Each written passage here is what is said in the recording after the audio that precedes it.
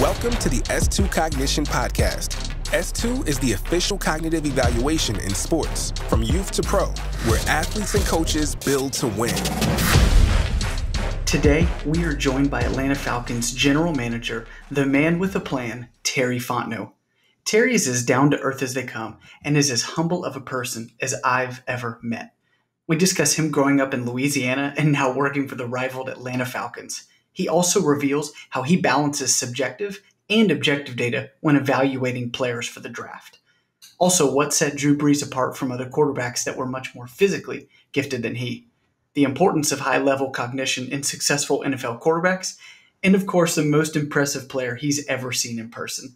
This is one of my favorite interviews I've ever done, and I hope you enjoy it too. Terry Fontenot on the S2 Cognition podcast next.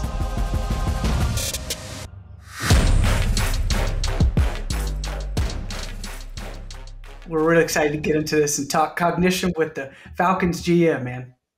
Yeah, Terry. So, man, we kind of all know your story going from intern all the way to general manager, but you know us Louisiana boys. I got to take it a little further back than that.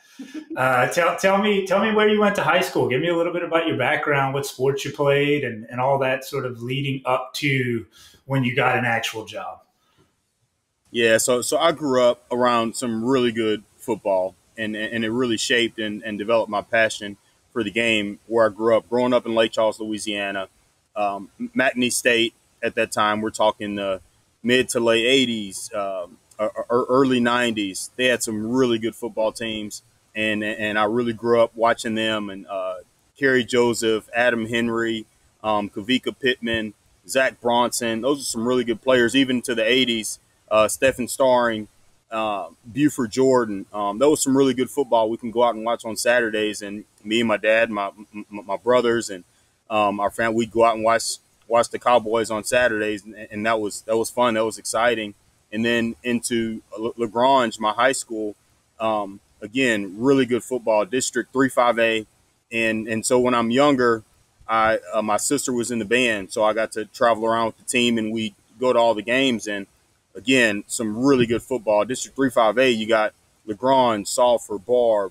You got all those really good Lafayette schools, Acadiana, Karen Crow, Como.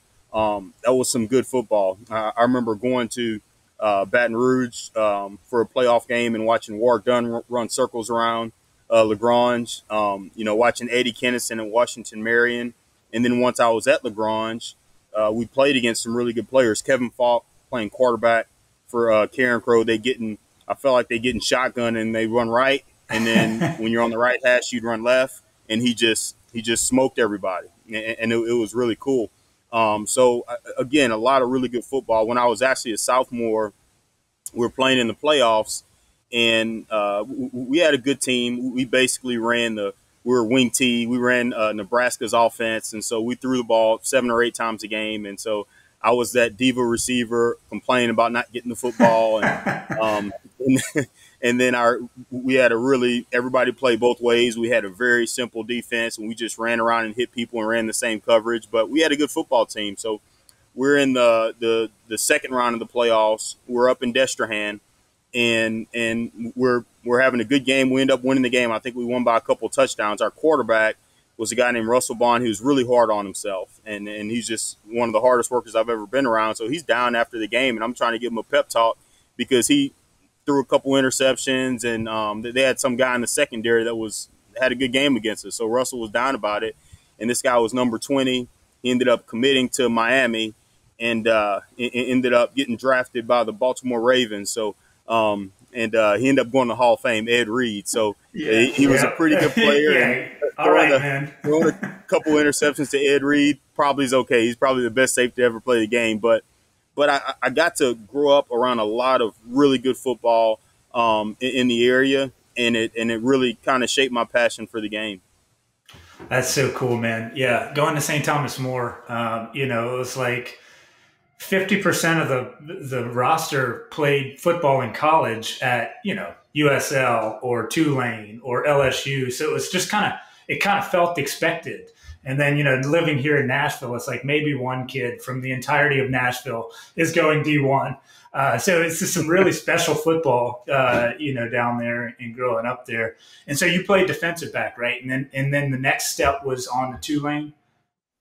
Yep. So I played both ways at LaGrange and played really corner and receiver. And then I got to Tulane and I moved to safety. And it was funny. My head was kind of spinning when I got to Tulane because we were like Seattle's defense before Seattle at LaGrange. We ran straight cover 3. We just had a couple coverages and we just played faster and more physical than everybody else. We flew around and hit. And so when I got to Tulane, I had to learn all kind of different coverages and stuff, moving to safety, and my head was spinning, man. I just wanted to run around and hit people.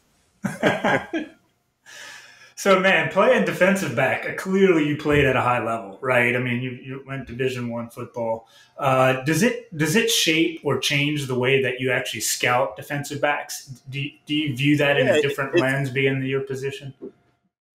You know, I think when you play the position, it makes you, for me, I really enjoy watching the position. I like doing it. And you kind of catch yourself where you need to be in evaluation mode. You catch yourself just watching and enjoying watching the players. But defensive back is such a unique position, whether you're talking about corner or safety, because they all just depend on what you're asking the players to do. And really, at every position, it's like that. But, man, you got to be in tune with your coaches on exactly what you're looking for, because there's so many different flavors. And whether you're looking for a big, long, physical player that it's not as important to play off man coverage, for example, or you're looking for more of a press, bail, heavy zone. With any defensive back, you need to be able to cover, play the ball, and tackle. Okay, that's simple. I think I heard Nick Saban say that one time. 3 things: you got to be able to cover, play the ball, and tackle. Okay, now, and so that's. But the tough thing about it is look, there's not many guys that can do everything and do it all to a certain level. So you have to really pick your poison, know what you're looking for, and know what's most important to your coaches and what's most important in your scheme, and focus on those areas. But it's fun. I enjoy doing it. I really enjoy evaluating. I love looking at players in the secondary, but you better be in tune with your coaches and what you're asking that player to do. Yeah, for sure. DBs, as you well know, for S2 wise, it's the second fastest thinker on the field outside of the quarterback position.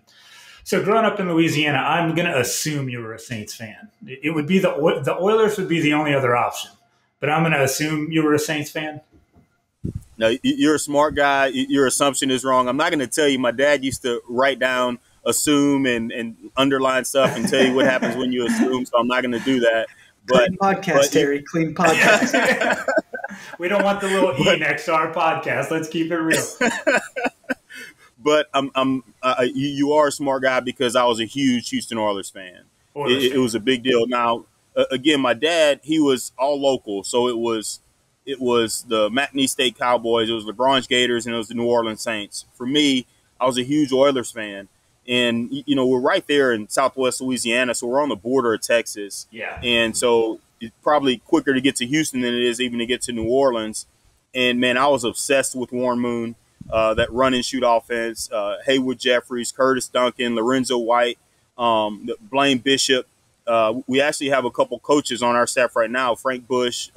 We have coaches that played on the Houston Oilers teams in the early to mid-'90s, and those are some good football teams, man. I love watching the Oilers. I lived and died with them. When they lost to Buffalo in that playoff game, I told Frank Wright, I was speaking at something with Frank Wright the other day, and I told him, I said, that was the worst day of my life, man. You kind of ruined. I don't know how old I was, but I was depressed. That was tough, but I was a big-time Houston Oilers fan, man. That's right, but ultimately ended up spending a good amount of years with the New Orleans Saints organization, which you were a part of some really special teams. Growing up in Lafayette, anything west of us, it was dangerous territory because you had the Astros, which was everybody's only choice to root for. But anybody west of Lafayette, the Oilers kind of crept in, especially during those Earl Campbell years. And so spent your time with some really special teams in the New Orleans organization. And then growing up as a Saints fan, my bitter rival has always been the Falcons, right? The Dirty Birds. What was that transition like, man? Going from the Saints organization to the Falcons, where there's just such a rich rivalry there. It's really interesting because I would say when I was on the other side of it, I would say, okay, that this is something that would never happen. I never even considered it, and things kind of happen fast, and it's you can't even perceive it unless you're in it and you're in the moment. But when I tell you, when I accepted this job and got this job, for me and my family, it was instant. It's like once you make that transition, it's instant.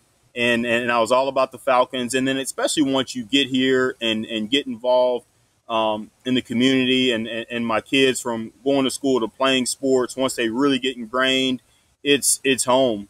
And it's all about the people. And you're always trying to be a good teammate and do everything you can for the people around you. So once you transition, man, it's instant.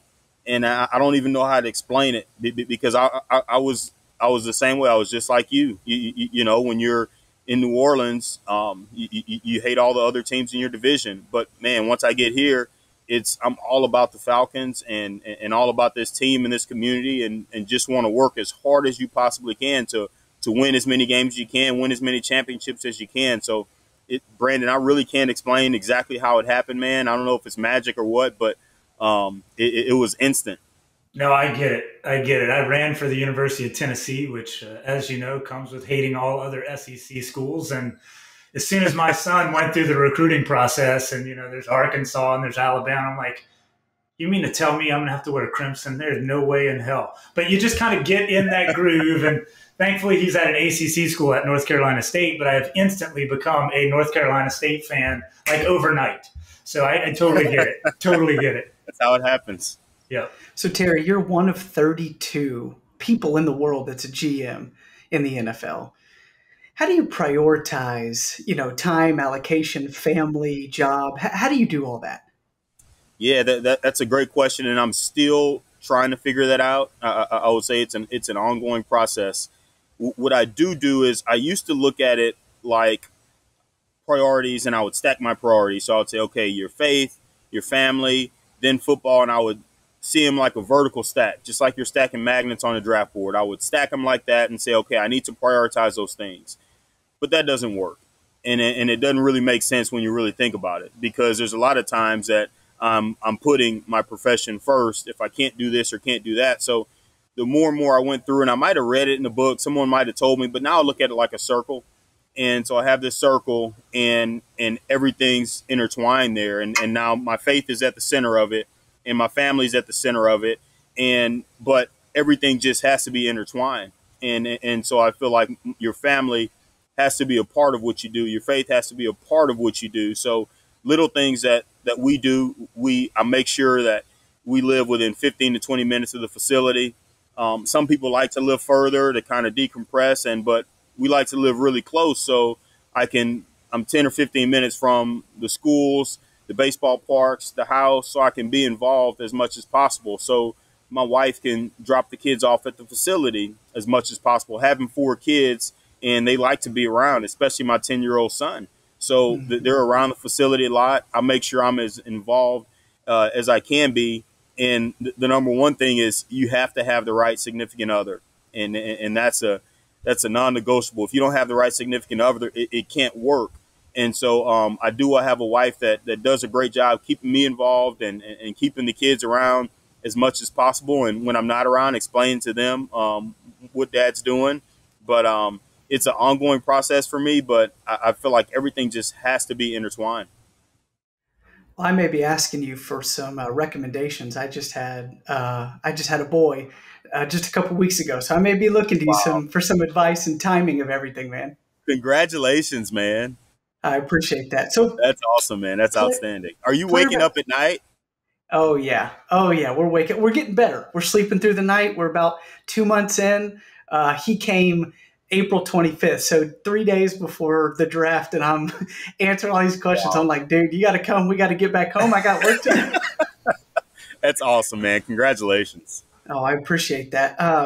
Player evaluation in the NFL is so multi-dimensional. Brandon and I and Scott have talked about it a lot on this podcast, right? There's a physical trait. You got to have the physical capabilities to play. You got to have the technical skills, the leadership, the work ethic, all these things we talk about. And now this piece that S2 brings, right? This processing, athletes process really quickly. How helpful has it been to get deeper insights into those processing skills and access to that information from players? Yeah, it's so critical because you're right. You have all these levels of layers of information, and it's critical to go through every process and gather as much information as you can. But when you get into that area, that's something that you can't just see. You can't just physically measure it like you time a 40 or you do. And so for so long, we're trying to figure out how can we measure this and how can we measure instincts and that cognitive ability to make those split-second decisions. And so being able to do that, and that's a critical part of what we do. So being able to do that and being able to see that information and to have data, not just from on this draft class or this free agency class or this football team, but have a lot of data to look at and to study. I think that's critical. That's critical. Yeah, we asked this question to Kirk Cousins, who was on our podcast just a couple weeks ago to talk about the process and how quarterbacks and all the things and demands that they have to do pre-snap, post-snap, seeing windows, distractions, the ability to improvise. So how well does our evaluation capture the split-second decisions and speed of the game? Yeah, it's one of those things that it's to be able to capture that is invaluable. And I think there's really no other way to do it. I don't know. We have a lot of scouts that work really hard with what they do, a lot of coaches that work really hard and going through the evaluation process. And we work out players and we test players and we do so many things. But we all have limitations on what we can do. So whatever information that we can get to be able to see those things, and because we're all trying to anticipate and predict what players are going to do once they get to this level. We've seen what they've done in college, but we have to try to predict what they can do under different circumstances. So again, just getting that information, it's invaluable to us. It's interesting. You just mentioned something there, the subjective data that comes with drafting, that scouts have and experts have, and innate things that they just subjectively measure. Plus you have the objective measures that you get, right? Hand size, 40, all these things that you can objectively look at and say, yeah, we know these things. How do you weigh those two different types of subjective and objective data points? Yeah, it's so I don't think we'll ever be able to just gather all the data and gather all the measurements and put it in a computer and just spit out, these are this is the profile of this player. This is how we see him. I think you have to have that human element to it, and that's why scouts are so important. And they go through their process and gather all the information. But there is a human element to what we do. It's an art. It's a science. And there's all this information, but there is truly a human element to it because we can test the player's physical traits. We can test his IQ, his cognitive ability. We can test all these factors, but also there's a part to it that we can't quite test, and that's that human element. And you have to have boots on the ground, scouts gathering all that information. And when we're in the draft room and we're going through the process, and sometimes the most important, or most times the most important person to talk to is that area scout, the scout that has known this player from when he committed to that school, and he's been in and out of the school, and he knows every single piece of it. Of the information. And I feel like sometimes as humans, we can't even process all the information we have. And so when there is an intuition or is a gut feeling on a player, then you have to trust that. If a scout really likes a player or really doesn't like a player, and even if they can't quite explain it, so we get all the data, we've got all the information, and you've got the reports, we've gone through the process and met about the player and watched film. We've done everything. And if someone has a gut feeling, either way, especially that area scout that's been there so long, you have to put a lot of weight on that. And that's important to weight. So there is a human element to it, and I don't think that will ever change. Yeah, absolutely, Yeah. Terry. I mean, that's a huge part of. I think it's very easy for the millions of armchair GMs out there to say, "How could you miss on this player? How could you do that?" But we've been trying to predict human behavior since the beginning of time, and it turns out we're not very good at it. You cannot predict human behavior, especially in a dynamic situation where you don't know how someone's going to react, right? And so I think. Yep. I think the scouting world is highly, highly undervalued in some respects because there's no substitute for the catalog of thousands of hours of watching football, watching a particular, like you pointed out, like a particular player. I mean, he could have watched this kid since high school, knows him better than any sort of draft board or anything like that.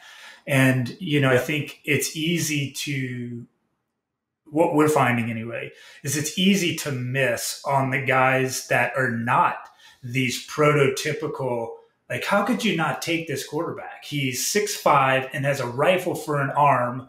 He looks like Peyton Manning in every way, shape, or form. How could you not take this guy? And I think there's just so much more to the story that we're not getting, right? Absolutely. 100%. And when you have, there's so many variables in every part of every player's story along the way. And when you think about some of the players that you really hit on, sometimes it was that scout knowing the entire story and knowing exactly what was going on with that player and knowing why he didn't play particularly well in this specific year. Sometimes it's as simple as an injury or a position switch, but sometimes it's a lot deeper. Sometimes there's some personal issues that a player's working through that scout knew all about and our coach helped them out with. But there's so many variables, like you say, in human behavior. And so we can't just put it in a computer and spit it out. We have to have real humans doing the work. Right. It'd be real nice if you could, though, right? Oh, that'd be outstanding. I don't know. Maybe I wouldn't have a job if we could do that, though. Yeah, that's right. You need the human element. You're a good dude, man. You got to have the good dudes. You got to watch a Hall of Fame quarterback for a really, really long time, up close and personal, who can just process with the best of them and execute those decisions. And Brandon actually just wrote an article about the separators from quarterbacks at the highest level between cognition and other things that, as we've talked about the multifactorial success of quarterbacks, he just wrote an article to this. What do you think are some of the decision-making separators at the highest level that you see or that you have seen? Yeah, and Drew's the perfect example because you take Drew and he's below prototype height. You would say his arm strength, he's not on the upper echelon in terms of just pure velocity or arm strength or how hard he throws the football. And so he's not going to be at the top of those physical categories. And yet he was one of the best to ever play the game. And the way he raised the level of players around him is just rare. And so having a guy like Drew, it shows that how that the cognitive part of it, his football intellect, his football IQ, and again, the decision-making part, because when you're evaluating a quarterback, the decision-making part is critical. Now, what makes it difficult, did he make a good decision or not? That's hard for a scout to say. How do you know on that play if he made a good decision or not? How do you know what he's being coached to do? How do you know what the coaches are telling him to do? How do you know what he thought he saw or what? It's tough to say. Is he a good decision maker? It's our job as scouts to do that, but that's difficult to do. Now, you take a guy like Drew Brees, and he had all those factors. I mean, above the neck, we know how much he excelled. But when we talk about the other factors and we talk about evaluating human beings, what's made Drew so special outside of that is the way he prepares and the grit and the leadership and the determination and the way he handles adversity.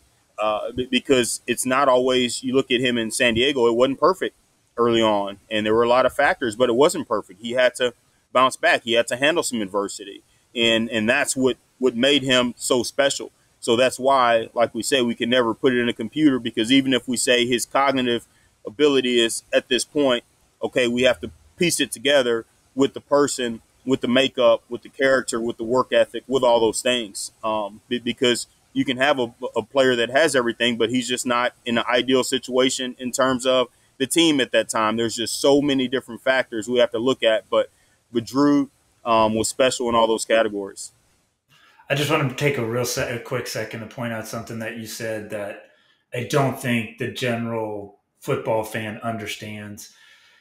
Just because a touchdown is made or just because there's a big play doesn't mean it was a good decision. And I think that we try to quantify people as good decision makers or bad decision makers based on the result. And it's a huge mistake. I think there's a lot of quarterbacks out there, that it doesn't really hurt anybody on the inverse. But when we classify somebody as a bad decision maker, we're only looking at the result, which could be for a ton of different reasons. At the quarterback position, it could have been because the receiver ran the wrong route. Could be because the offensive line is terrible. There's so many factors, but I think that's a really, really good point, Terry. You're right, Brandon, and really, that's one thing we do in Atlanta. I think we do a really good job of is we spend a lot of time with our coaches, watching film with our coaches and discussing, because you're evaluating a safety. You should probably spend some time with Dean Pease and Hoke and again, when you're going through the process of evaluating quarterbacks and you want to watch film with Arthur Smith and Dave Ragone and Charles London, because it's critical, just what you said, and it's hard. It's a challenge because you can't just look at statistics and look at the result of the play and think that, okay, it was a good decision, like you said, or this player is a good decision maker, or they're doing the right things. And you really need to know, you need to understand the defense, understand the scheme, spend time with that player, understand what he was thinking.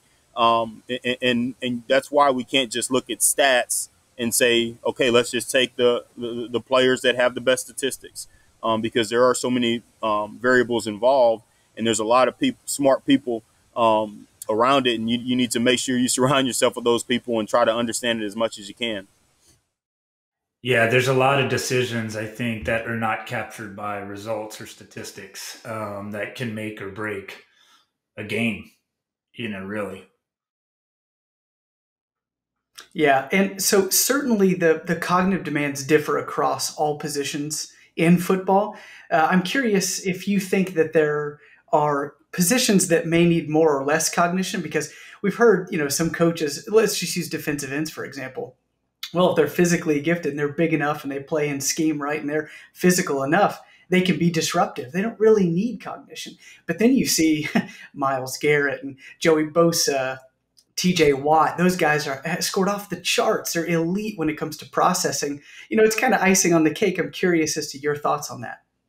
Yeah, well, you want all your players to be really instinctive players and to be able to problem solve on the field. You want that for all your players at every position, but I would say it is true when you think right down the middle, you think quarterback, center, middle linebacker, safety, the players that are, depending on the scheme, are having to make a lot of decisions and having to make IDs and having to communicate on the field.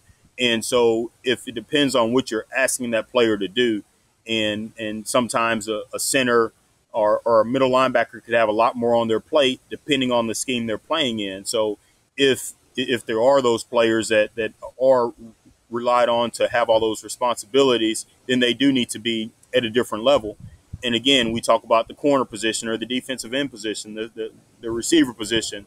It really depends on what they're being asked to do. You can take in some schemes, receivers have to have a multitude of, they can get to the line of scrimmage and have 3 or 4 plays in their head. And depending on the coverage they read, they could have to make adjustments where some receivers, at LaGrange High School, it was you had one route and you had to go out there and run that route, man. That was it. That's all you had to worry about. So it was a little different.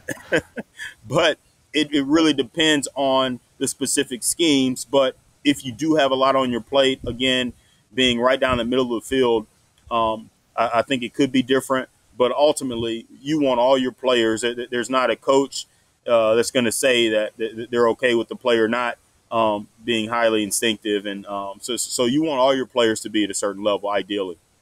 Yeah, that's something I learned from you at New Orleans. I took away from a very long time ago, especially I think it might just be the organization in general, but the way you used to describe that we have to have a vision for every particular position or what we're looking for at that position. And it doesn't, it's really easy to get allured by the biggest name on the board or the biggest name on the roster, but having a particular vision for that particular spot just really struck with me how well you always were looking at all pieces to fit a particular vision. And I think, that's what has made you so successful. Yeah, that's the most critical thing I would say. Having that vision and working along with the coaches and knowing what they need. That's what a scout's job is to do. Get the coaches what they need to be successful. And so you have to be on the same page and understand that all these players, everyone's not going to be perfect. I remember when Dennis Allen came back to New Orleans, he had been in his prior stops were Denver, and he had been in Oakland, and he comes back to New Orleans, and we're talking about a Sam linebacker. And he said, well, I had Von Miller, then I had Khalil Mack. So that's what we're looking for. And it's okay. And there's only two of them. Yeah. And there's only two of them. But that's in right. doing that, that's when you have to sit down and say, okay, we got it. We're not going to Khalil Macks and Von Millers don't grow on trees. So what are the critical factors at this position that we need? What are the non-negotiables at this particular position?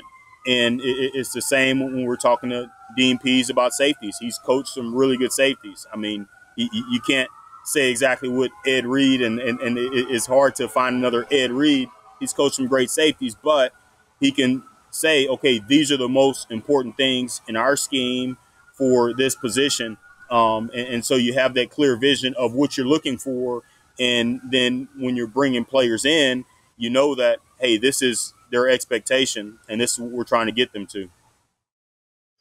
Yeah, it's interesting. You talked about right the center of the field positions, and you obviously want to take players across the board that have good cognition and that fit your scheme. AJ Terrell is a guy that has unbelievable ability to process information. He executes rapid decision making as well as anybody that we've seen.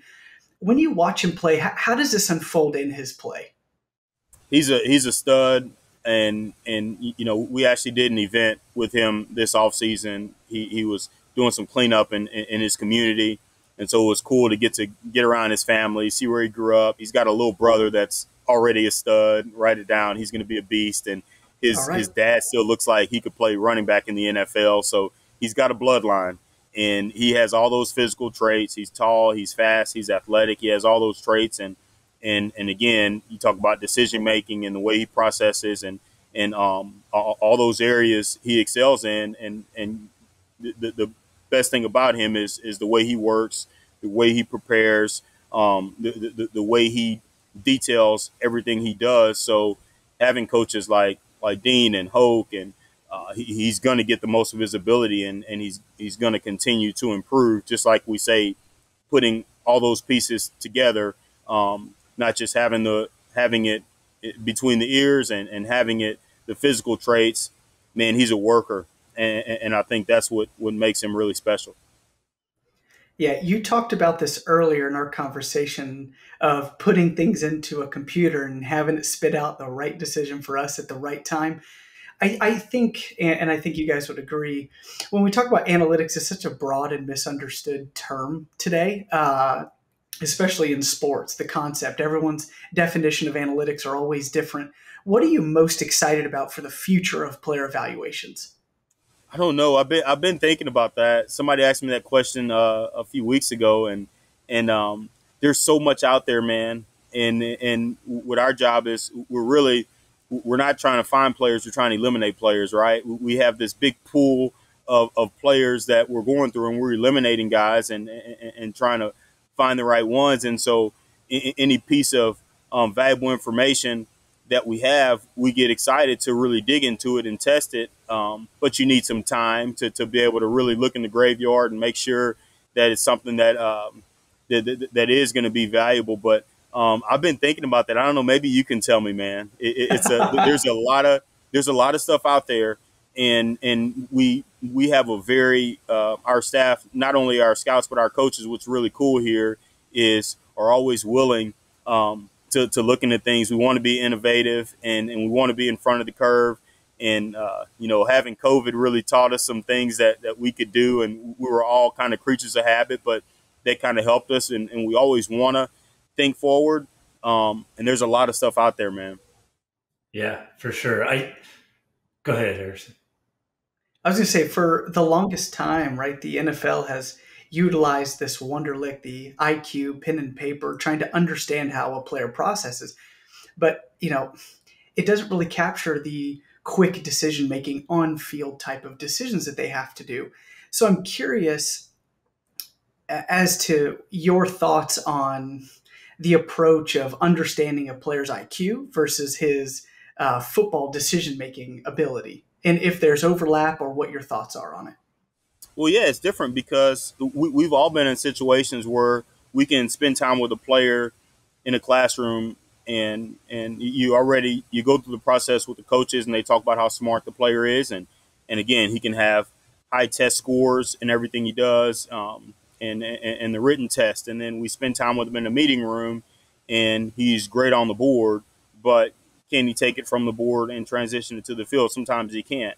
And sometimes vice versa. Sometimes we see the opposite. We see players that might not score well on certain tests, and they might struggle, particularly in the classroom, saying exactly what they're doing, but they get on the field and they have an instinctual quality, and they're making the right decisions, and they just have a knack.